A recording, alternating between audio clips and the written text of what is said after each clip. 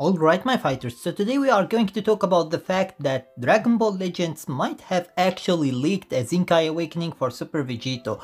And the reason is that this monthly mission banner has actually Super Vegito on it. So why?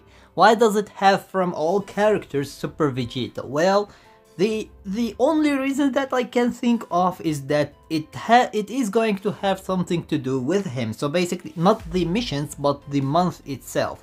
And the only way to make it actually have something to do with him is to release his Zenkai this month. So most likely we are going to see actually Super Vegito. It's not going to be something new because most of us actually expected him to come somewhere around the anniversary, either before it, maybe a week or something before it, or during it or after it.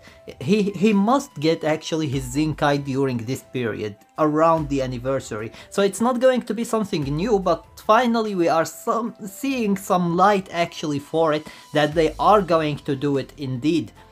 So let me know your opinion about that in the comments section below. Do you think that is actually a leak for his Zenkai Awakening, or do you think that is just a banner that they thought actually would make sense maybe for the anniversary, because Super Vegito is an anniversary character, and we know that this month is actually the anniversary month, because on the 30th of May we should be getting actually the banners of the anniversary. So basically from mid-May we should start to get some leaks about the anniversary, what is coming on the anniversary, which events, and maybe we are going to see actually a reveal and stuff video as well, somewhere around the maybe 29th or 27th.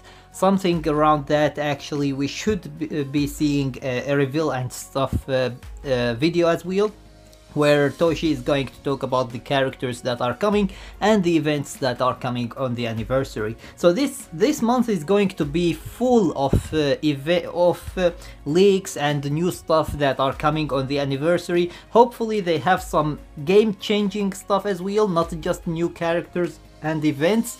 Maybe a new game mode or something like that, maybe a fix for PvP, something that is going to make the game a little bit better actually. I would really appreciate that much more than just new events and new characters. But if they have enough events, then that would be nice as well. But seriously, it's not all about Chrono Crystals and the new characters, it's about the enjoyment of the game. And if you can't enjoy the game with these Chrono Crystals and characters that you have, then there is no point of playing the game. So hopefully they do something about maybe the hacks in PvP or something like that would make actually the game more enjoyable, or give us some new ways to get actually Chrono Crystals easier without problems. Or at least give us the new event that the 500 Chrono Crystals from the Ultra Space Time Rush should have gone to it.